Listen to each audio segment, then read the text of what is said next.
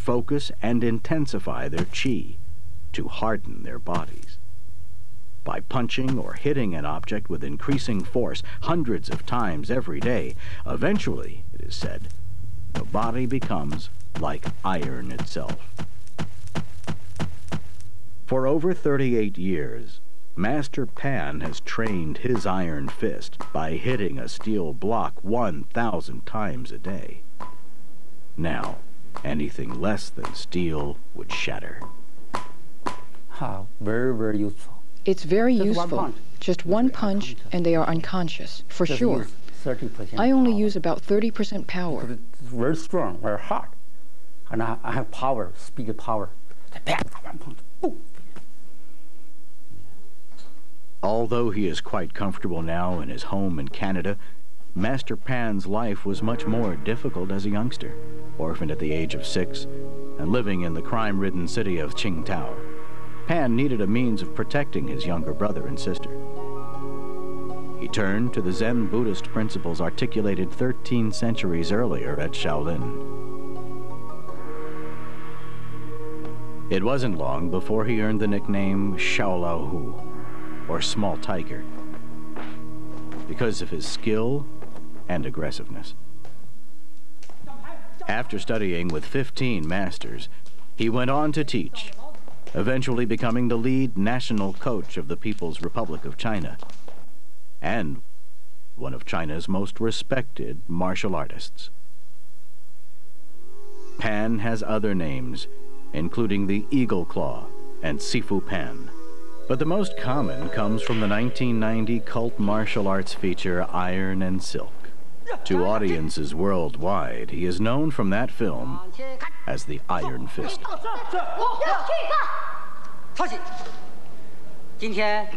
Couched in the title of Iron and Silk is one of the great secrets of Kung Fu, the secret of yin and yang, female and male. It is known as the principle of opposites. Heat cannot exist without cold. To have light, there must be dark. Ultimately, the theory goes, they become one in the same. According to the Chinese, yin is the soft, passive, negative force. Yang, the hard, active, positive one. Part of Pan Ching Fu's power rests on his ability to summon both at will.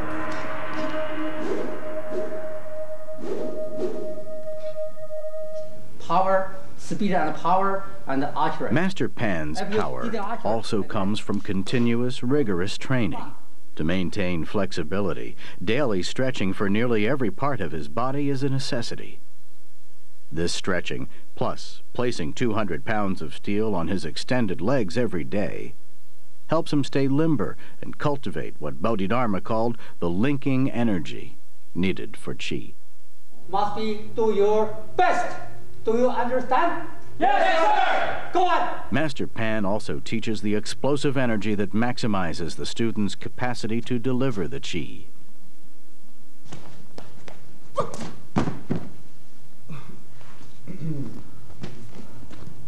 As in most Kung Fu schools, strict discipline goes hand in hand with a close camaraderie. Next, grab shoulder.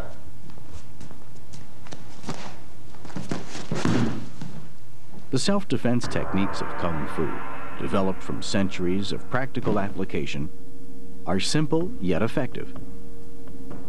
They can stop nearly every opponent in his tracks.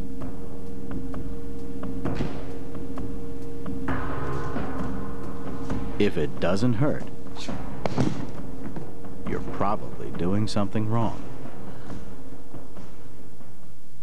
Students also learn many mixed weapons forms, such as the long army lance and spear, and the staff and spear.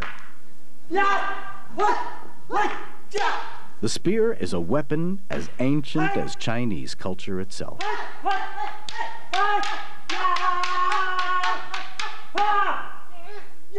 To master it is a milestone for the aspiring disciple. The Chinese spear, both in 9 and 18-foot lengths, combined a thrusting point with a slicing blade. It was a devastating weapon. For foot soldiers, it was one of the last defenses against oncoming cavalry. In the 1800s, the British acknowledged its superiority over their bayonet. The Tai Chi sword, a lesser-known component of the popular art of Tai Chi Chuan.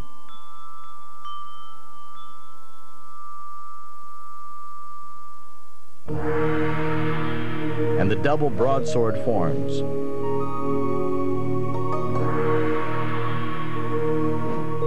Spinning swords that can turn a man into a windmill of death.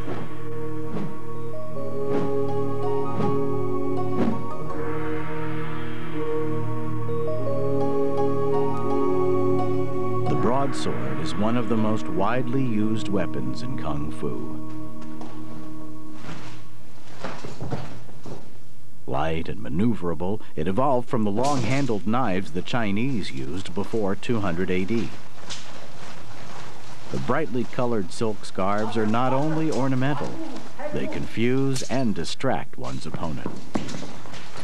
For example, the broadsword has only one cutting edge. The warrior that advances with it must also be prepared to defend himself.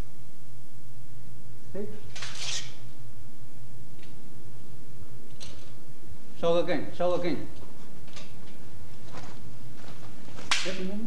The blade of the broadsword can easily cut through a coat of armor and the adversary within. Open stomach very easily. Take it head off. Yeah, quickly. The chain whip, complete with metal barbs and easily enclosed in a hand or garment, first presents the yin of defenselessness, then the yang of the surprise assault.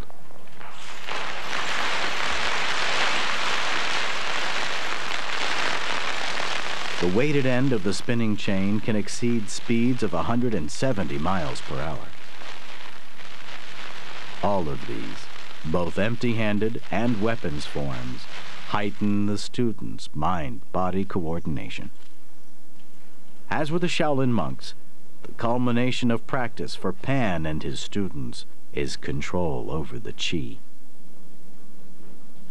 One of the most challenging and difficult regimens Master Pan teaches is the Kung Fu breakfall form. The breakfall form builds suppleness and pliability, so the warrior can attack like iron, yet land without injury like silk.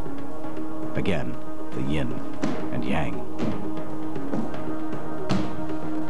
Because of the many dedicated Kung Fu practitioners, Master Pan and others, there's been a surge of new interest in the Chinese martial arts.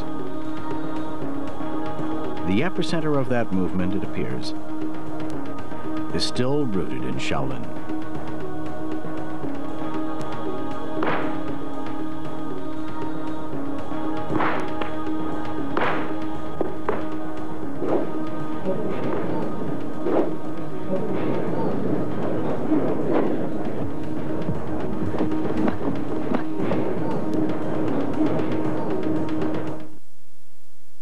The Shaolin Temple, reopened under the auspices of the government, has been declared a national treasure. Once again, it is the testing ground for the teachings of Bodhidharma, a testing ground whose rigor has changed little over the millennium. Part of the Kung Fu training regimen involves strengthening the muscles and toughening the body through repeated exercises.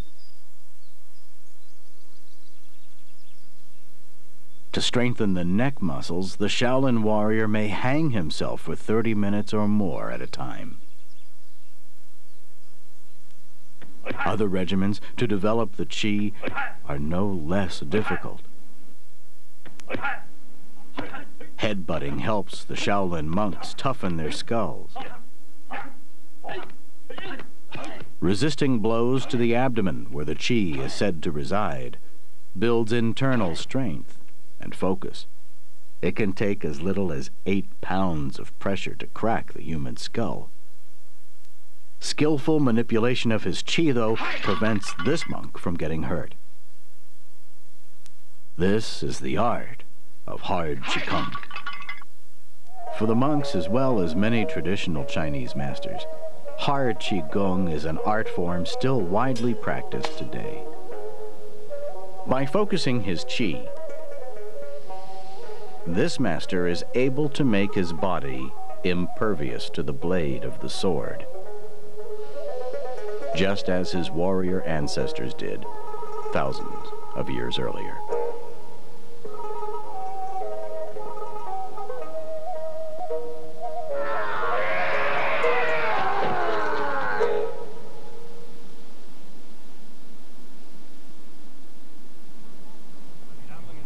For over 15 centuries, the skill of hard Qigong has protected the monks of Shaolin from assault.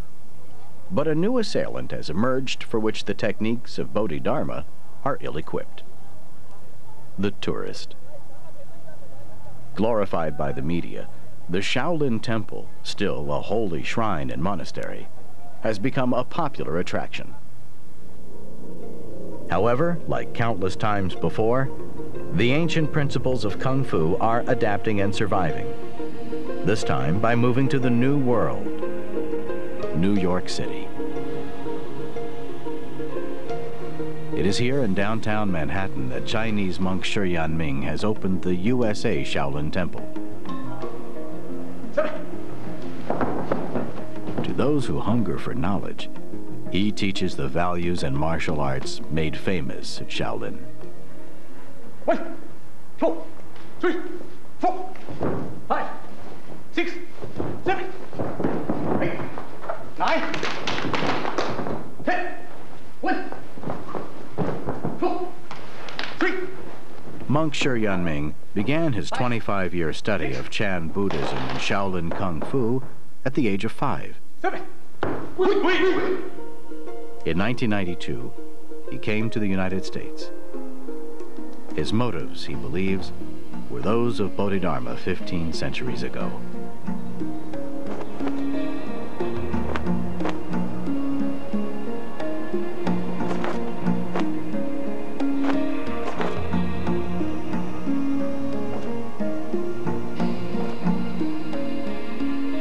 I want to stay here and teach Chinese Buddhism, Chinese culture, and Shaolin martial arts, and I want to help promote world peace. Though New York City may seem like one of the last places he would like to teach his arts, monk Shi Yanming is quite content. As he says, the whole world is home to a Buddhist monk. The Shaolin martial arts belong to everyone. But China remains the source. Long-term, he hopes to build a larger school and set up a cultural exchange with the Shaolin Temple in northern China. Another hope lies with teachers such as Florida resident Grandmaster Chan Poi, a 33rd disciple of the Shaolin Temple, uniquely honored by an engraved stone at the temple itself. Grandmaster Chan defines his life's work in terms of a simple relationship: that of the Sifu, or master, and his disciple. A relationship whose bonds are often closer than that of family, and a relationship that transcends race and nationality. This bond between Sifu and disciple is what links the contemporary student to an ancient chain of warriors, warriors dedicated to perfecting their art. It is an art founded on principles of honor and respect. But for the traditions to survive, the Sifu must find the right disciples. Disciples to whom he can entrust the deepest of secrets. Of these secrets, the most notorious is the death touch, the elusive dim mak. My master was 79 years old. He had no choice but to use the dim mak. His challenger was a powerful master in the Yang style, only 40 years old. The dim mak is very real. For 2 years, Wei Yong had taunted the aging Grandmaster Chan Li. trying to draw him into a physical confrontation. Repeatedly, the Grand Master had refused to fight. But this time, there was no avoiding it. The public challenge had come, and it was time for a public response. Li's movements were slow as he rose in acceptance of the challenge.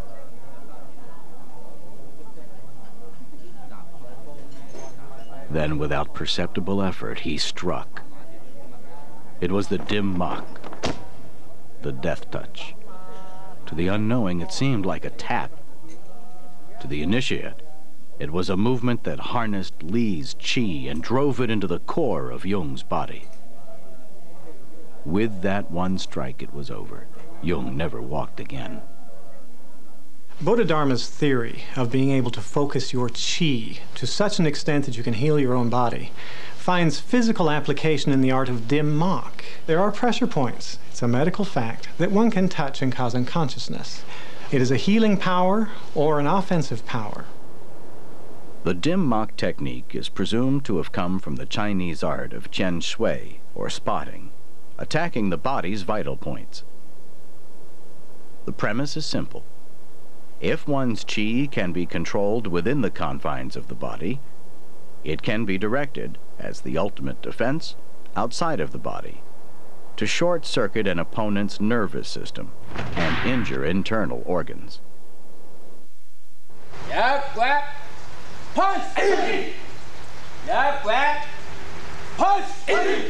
For Chan to consider teaching a technique such as the dim mak to any of his disciples, the training they must undergo is no less arduous than it was for the first pupil of Bodhidharma.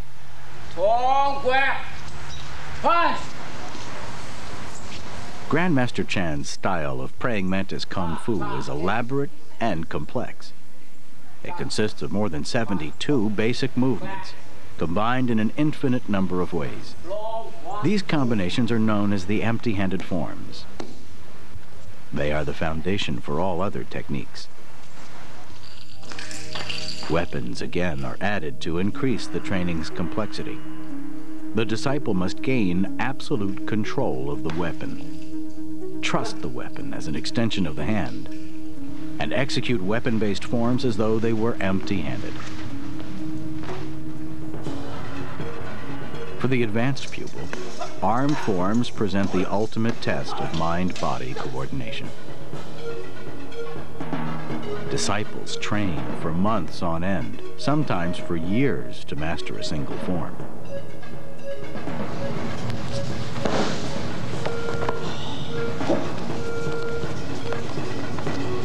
There is a saying that to gain proficiency in forms such as Fan Chi takes 3 years of continuous training. To gain mastery, another 9.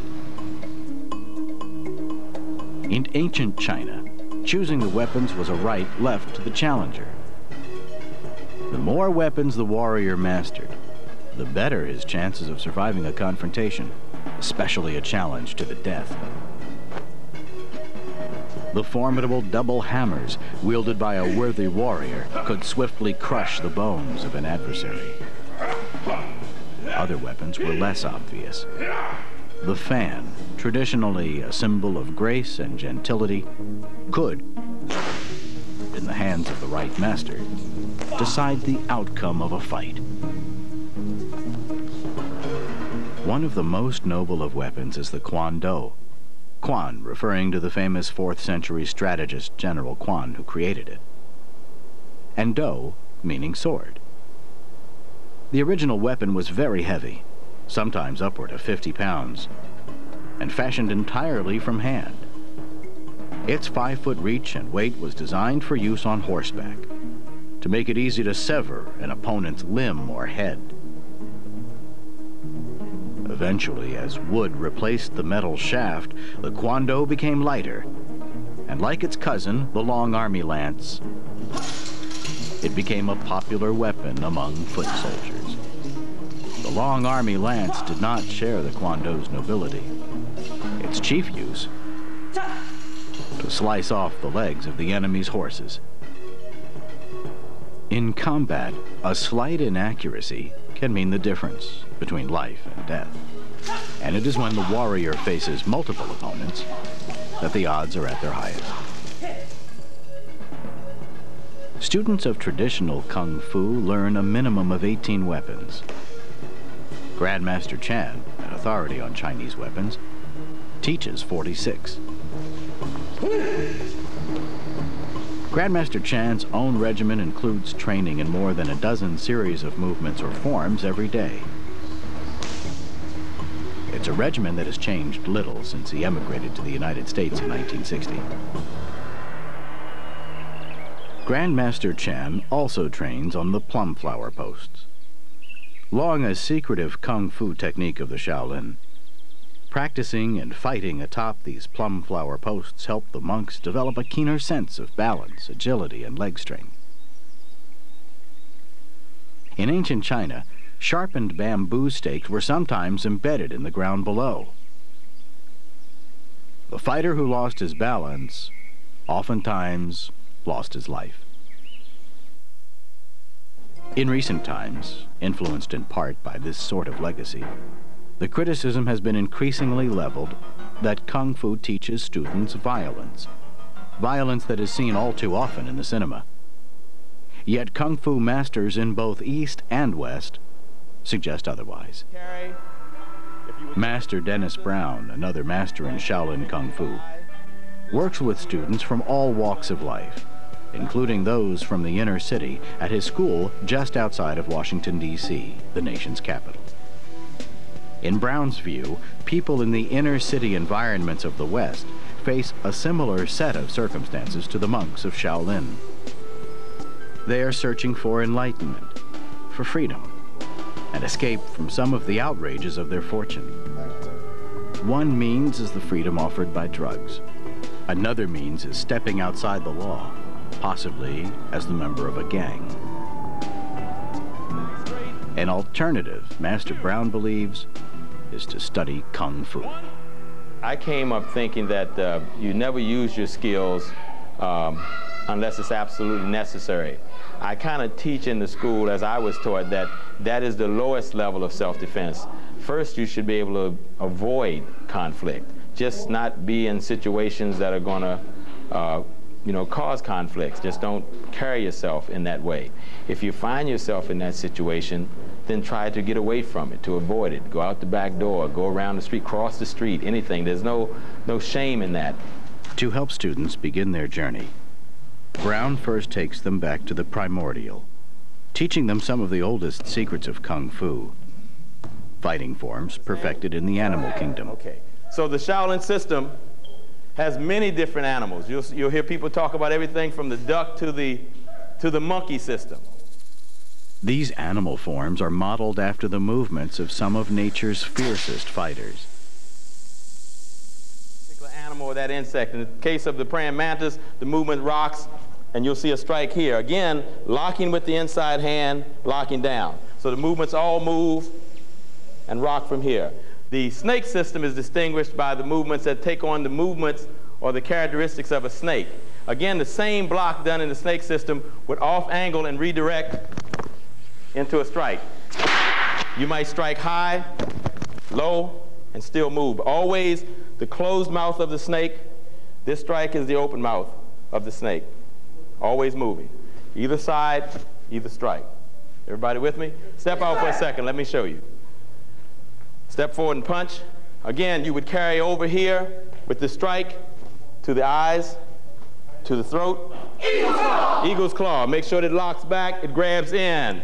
Step out for a second. Everybody hold it, and you watch. Stand up. It's not a grab to the throat, not just squeezing the throat, but reaching in, grabbing with just the fingertips, just here, so that you reach in, pull out on the throat. You see?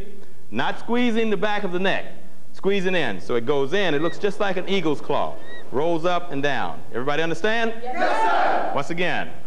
Ready? Sir. 1. Eagle's claw. 2. Tiger's claw. Tiger claw. Step out for a second. Tiger's claw is not a scratch. We didn't say cat's claw. We said tiger's claw, which means that you come in, you strike up with the heel palm first, then rake down, cross the eyes. You see, so the entire movement is a strike up and down. So the movement is up There is more to the movements than just technique. Go back to the ready. Tiger movements, for example, develop bones, tendons, and muscles. They are executed with piercing eyes and quiet determination. Breathing is slow and deep. The snake movements teach endurance and the patience to achieve one's goal. For Master Brown, as expressed by American author and black belt John Donahoe, the martial arts build rather than erode the relationship between the individual and the society. That, Master Brown says, is accomplished through training. The same thing that's made Kung Fu popular, the movies, the media, that image of the Kung Fu guy flying across the screen and taking a guy's head off and that type thing. In a sense, the whole Bruce Lee era helped to bring martial arts to the forefront, to get a lot of people involved in the martial arts. So in that sense, it was very good.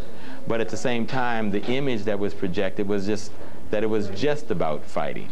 And it's a lot more than that. Martial arts is a way of life. It's a tool for teaching you self-awareness, self-confidence, for building character. We teach discipline. There's very few places you can go anywhere anymore where you hear kids saying, yes, sir, no, sir, yes, ma'am, no, ma'am. And they learn character values here. Like the monks of Shaolin, Master Brown also teaches students an age-old code of honor and respect. A code he has adapted to meet the needs of a Western urban environment. Start him with the right fist. Move! Strong Kung Fu stance, keep the back straight. But to ingrain it in students so it will follow them the rest of their lives, Kung Fu instructors have got to make them see that their true essence, what's inside of them, is all they need to achieve freedom and enlightenment. To outsiders, whatever their capacity to physically thwart an opponent, masters such as Dennis Brown, Chan Poi, and Pan Ching Fu may seem like museum pieces, relics of an ancient Eastern tradition with little relevance to contemporary society. Yet the fundamental principles, the disciplined training, the ethical values, and the strict codes of honor that help the Shaolin warriors master themselves and achieve enlightenment are as valid today as they were back then. In the words of Tung Shan, if you look for the truth outside yourself, it gets farther and farther away. Yet when you achieve that perfect harmony of mind and body and can control your chi, the result is a great spiritual awakening, the state that the ancient sages of China called Tanhua. I have this great creative and spiritual force within me that is greater than truth, greater than ambition, greater than confidence, greater than determination, or than vision. It is all these combined, and there is no feeling to which this experience can be compared. Bruce Lee.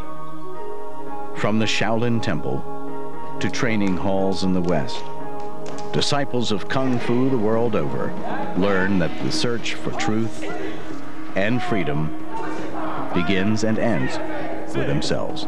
And the hardest warrior to conquer is always the warrior within. Get an up-close look at NASA's Liberty Bell 7. Watch her come back to life when you visit Discovery.com. Log on anytime. Coming up next, broken vows make murderers out of lovers on The New Detectives, only on the Discovery Channel.